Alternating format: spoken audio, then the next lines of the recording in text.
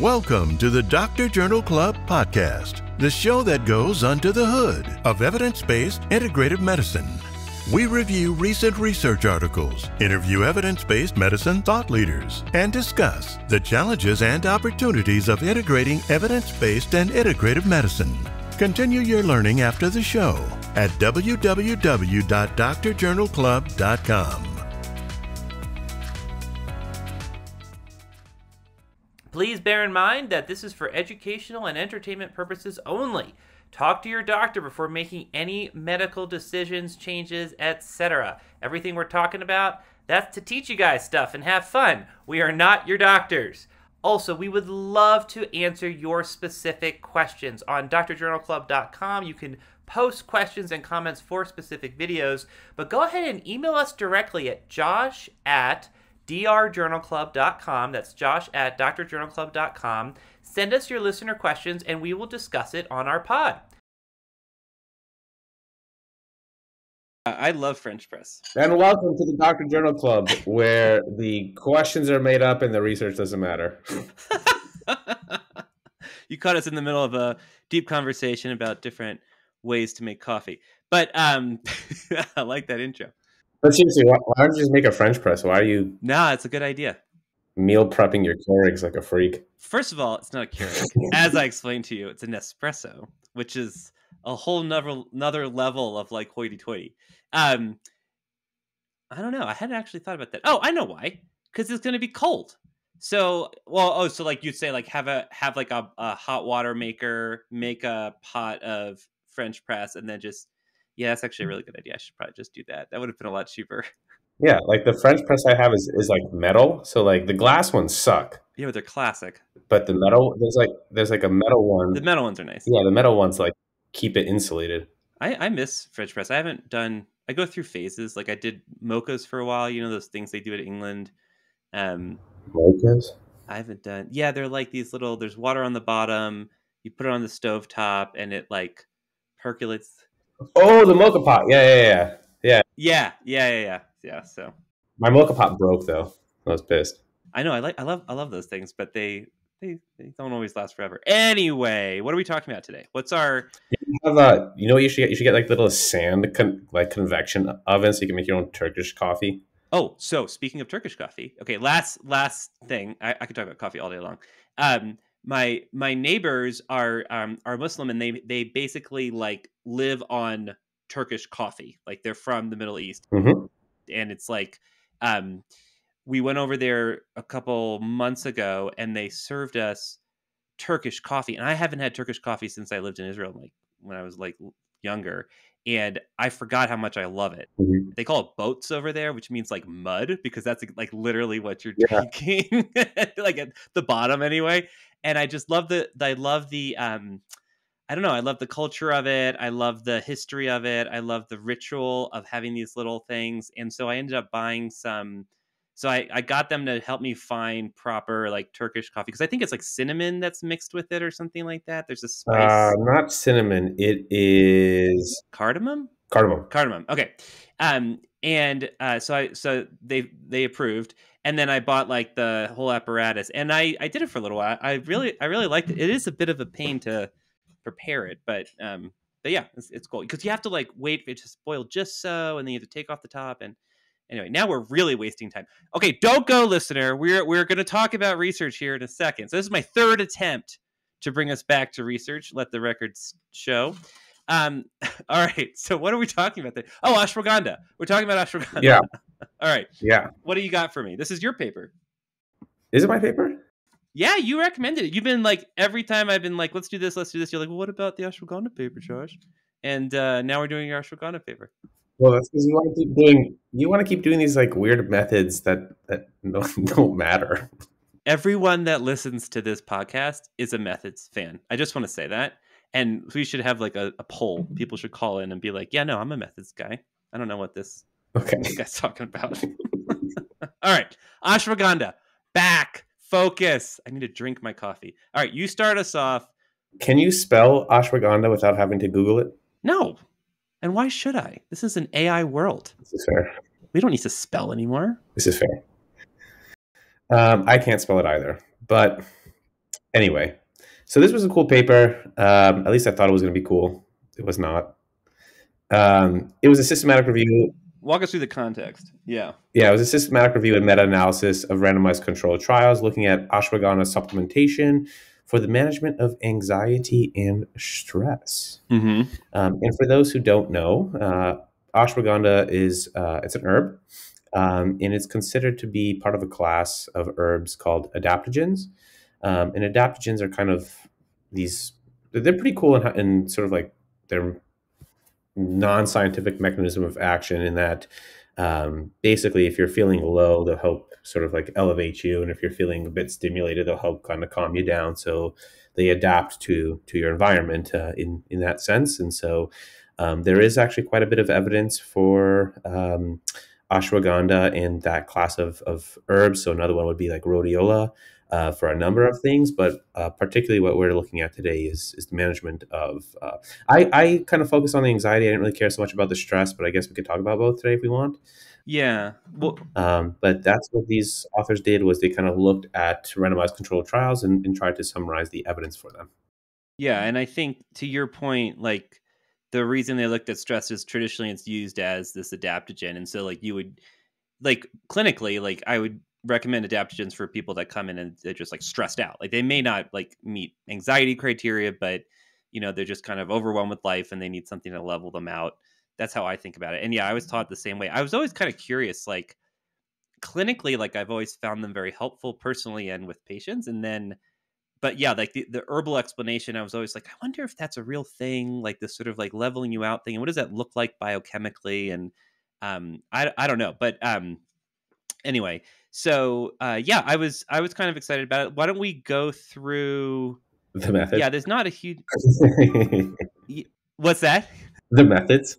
Let's dive into the methods.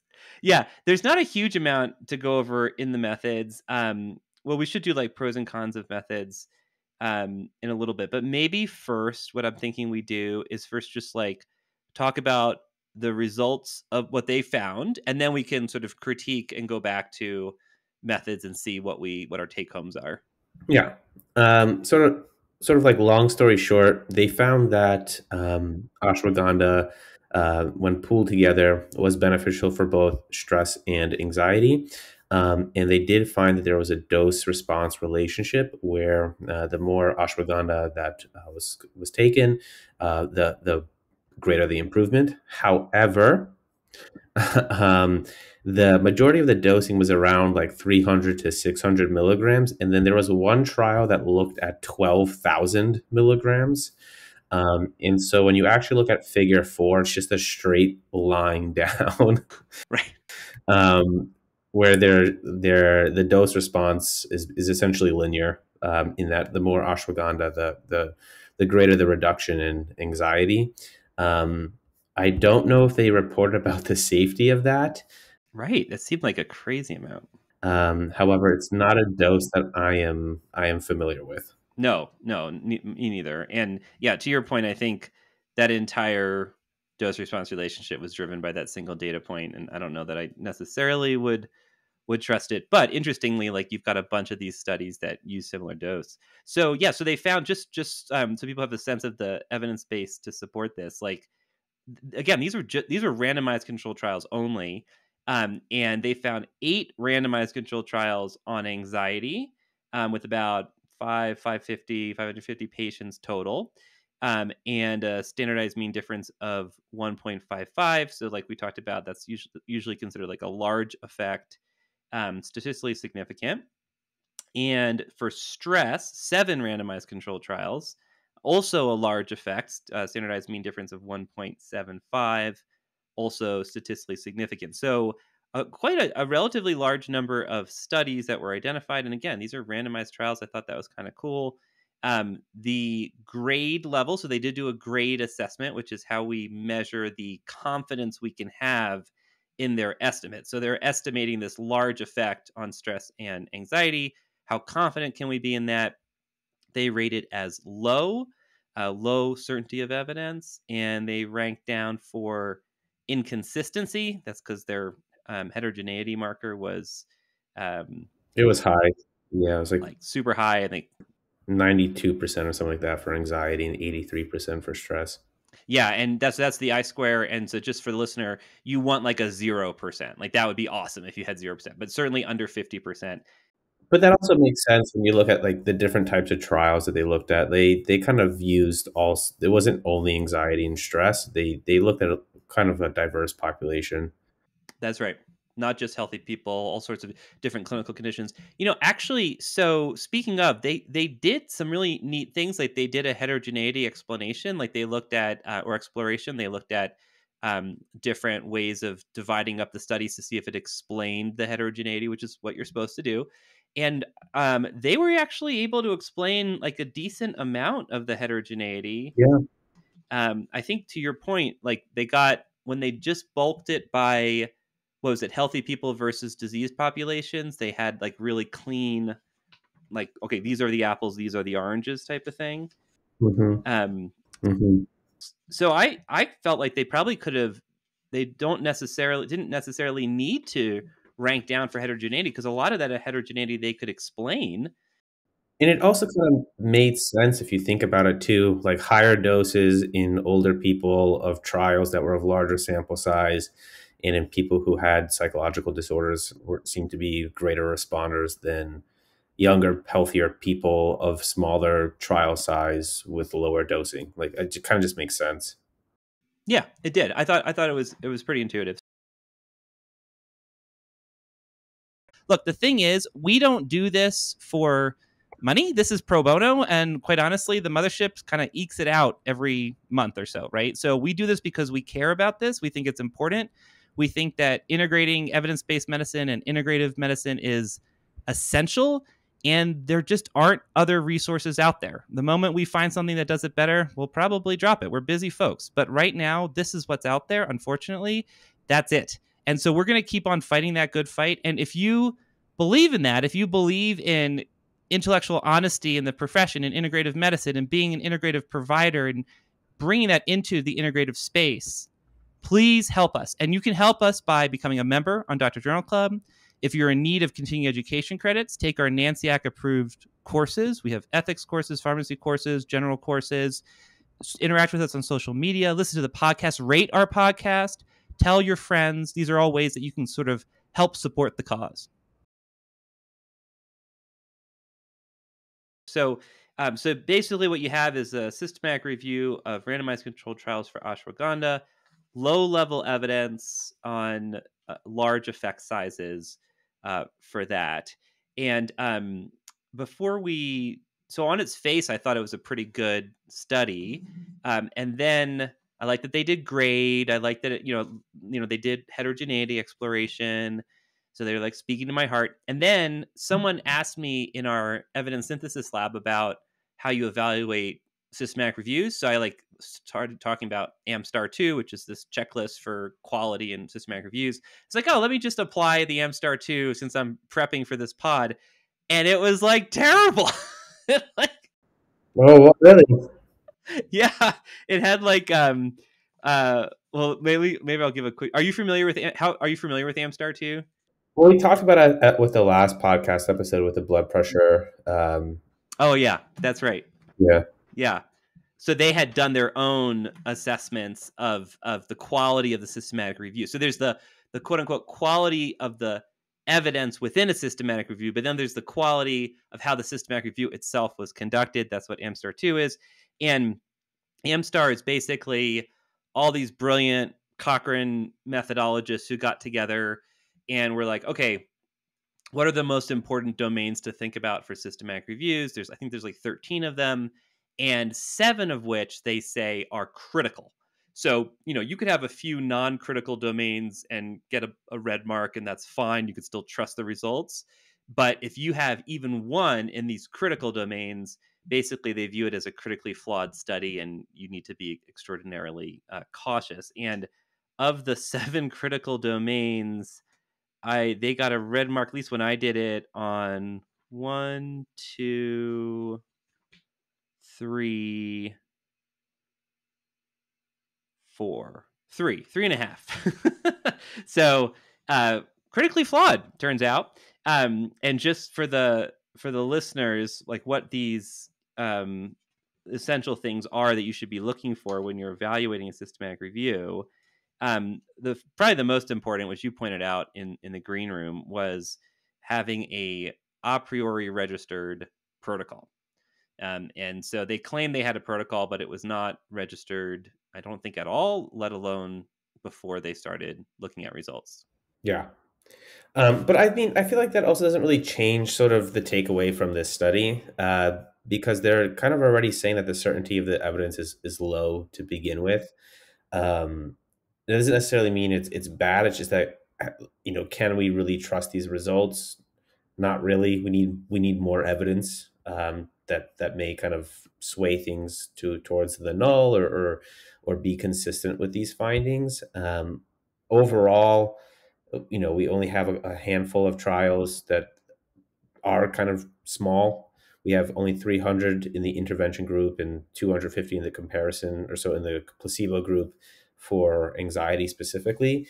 The risk of bias was low. However, we saw pretty consistently the imprecision in the results. And it's really just a heterogeneous population. There was really only 2 trials that actually looked at individuals with an anxiety disorder. One trial looked at 500 milligrams per day. Another one looked at 12,000 milligrams per day. All the other trials looked at people with insomnia, healthy adults, schizophrenia or schizoaffective, bipolar. And really what they did was, because of the standardized mean difference, they just kind of looked at the questionnaires that they used and kind of pooled the results from that. So, I mean, I think, even without looking at the Amstar, you still have to kind of take this with a grain of salt. And I don't think that the Amstar really changes much for this one in particular. Yeah, it's interesting. It's like, I was kind of thinking about that a bit when we were going over the last one we did on blood pressure, because you're looking at both the grade results, which is the confidence in the evidence, and then the results of the quality of the study that's sort of coming up with that quality of evidence. And so, yeah, so what do you weigh? And I, to your point, okay, let me think through what you're saying. If you're like, well, the evidence level is already low, we're already going to have a lot of skepticism about this. And so, yeah, I mean, that's an interesting point. So in this case, let me think this through for a bit. Yeah, they didn't register their protocol. What's the major fear with that? That they change their outcome measures or something like this and they're cherry picking. But to your point, they're doing standardized Do you also difference. Yeah. do you also give them a little bit of credit for directly saying we did not register this? No, No. because I bet that was a peer review comment that was like, you need to say if this is registered or not, because that's part of that's part of the standard reporting. You have to say what your registration is or if it was not registered. And I don't know, that was my read between the lines, is they were forced to do that for publication because that's to meet criteria. That's kind of how it goes. Like Prisma SR or whatever is, I think that's part of the standard reporting. Right. But so okay, so maybe, but yeah, so it's not like they're cherry picking outcomes, because they're basically pooling all outcomes about stress and anxiety. Stress and anxiety makes sense for an adaptogen to be looking at, so that doesn't seem too suspicious to me. Yeah, so I don't know. And then I didn't love their search. I thought their search was a little bit weak, but they found 9 randomized controlled trials. That's a lot of evidence. Is it possible there's a bunch of other studies out there that they didn't find? I don't know. I kind of doubt it. Maybe. Um, so yeah, so I don't know. It's interesting to kind of think about, and that's a good point, because we really should not be thinking about these quality tools as checklists, right? We need to be thinking through how they would impact our interpretation. And so yeah, so let me look at that. So the protocol, maybe we give them a pass. I mean, we don't give them a pass, but how that influences our thoughts about the evidence, maybe it doesn't change it. Literature search, we said maybe that doesn't change it. What else did I flag them for? They didn't talk about funding of the studies, or at least I didn't see that. That's sort of the new thing in Amstar 2 to really call that out, and we've talked about how that's pretty important. Yeah, and I can see how funding would be an issue because, I mean, you know, they said that they had no conflicts of interest to declare, so perhaps that's no, not them, not them. The primary studies, they didn't report on. Oh, got it. Yeah, yeah, yeah. So right, so that's like two levels. So like, do the authors of the systematic review have conflicts? So they claim no. But then, did they report on of these 9 studies which had financial funding issues that need to be aware of? But in theory, that should have been taken into account for the risk of bias assessment, right? I mean, maybe, maybe not. So anyway, interesting. But I think your greater point is super valid, which is the evidence is already low. We're already not sure about this effect size. It is a large effect, but it might shift tomorrow if someone actually publishes a large new randomized controlled trial with results that differ. So, yeah, I think those are the main take homes that I had for this study. So a little bit of a short summary, pretty straightforward for me. Anything else you wanted to touch on this one? I think we commented about this earlier when we were talking about this paper. I thought it was kind of interesting that on their PICO, PICO stands for Population Intervention Comparison and Outcome. Their comparison was placebo or no intervention, and that really matters because no intervention is kind of an intervention in a way. It's basically like our waitlist control, which is not the same as placebo. But on their exclusion criteria, they excluded trials without any placebo group. So I'm just not sure if this was like a language barrier issue because this was a publication that came out of Iran. And so I don't know if this was sort of they just needed some help in translating to English manuscript or what. But I kind of thought that was a little bit contradictory. It's like, is your comparison placebo? Is it either or? Was it this an issue because it was not registered? So it was kind of just interesting to see. Yeah, I agree. I saw that too. I my comment next to it was sloppy reporting or sloppy language, and it might have been a language barrier thing for sure. Because you're right, that did contradict itself. And when you look at the table of the studies, all the controls are placebo. So I don't know if that's because that was actually the inclusion criteria, or it just happened to all be placebo controlled and not active controlled. It's hard to say. Um, Right. but while we're looking at that, just to describe some of these studies a little bit further, yeah. So like dosing, like you said, mostly between 300 milligrams a day and 600 milligrams a day. 600 seems to be one of the more common dosing regimen, Hmm. which is interesting. And yeah, and one thing I would say too is just about Amstar for a second is as I was going over it again to present on it. It's a really great learning tool. So, and it's designed for clinicians that don't necessarily have like methodological experience, and it's designed to be done in like 15 minutes or less. So, if you're a listener and you're primarily a clinician and you come across a systematic review that you're interested in and you wonder how much, how well it is, how well conducted it is, and how well done it is, grab the Amstar 2 checklist, and the questions guide you through what to look for. And again, a little bit of practice, you're done in 15 minutes, and you have a good learning tool and assessment for faith. We get that a lot, right? People want to know, is this a good study?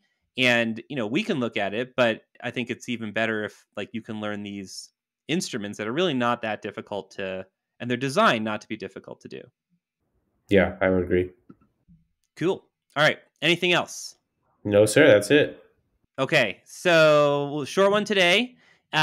Interesting, straightforward systematic review, some quibbles, but for the most part, probably doesn't change our take home, which is interesting, large effect, surprising number of studies, but low level evidence overall. All right, dear listener, thanks for checking in, and we will see you next time. If you enjoy this podcast, chances are that one of your colleagues and friends probably would as well. Please do us a favor and let them know about the podcast. And if you have a little bit of extra time, even just a few seconds, if you could rate us and review us on Apple Podcast or any other distributor, it would be greatly appreciated. It would mean a lot to us and help get the word out to other people that would really enjoy our content. Thank you. Hey, y'all, this is Josh. We talked about some really interesting stuff today. I think one of the things we're going to do that's relevant, there is a course we have on Dr. Journal Club called the EBM Boot Camp that's really meant for clinicians to sort of help them understand how to critically evaluate the literature, et cetera, et cetera. Some of the things that we've been talking about today. Go ahead and check out the show notes link. We're going to link to it directly. I think it might be of interest. Don't forget to follow us on social and interact with us on social media. At Dr. Journal Club, Dr. Journal Club on Twitter.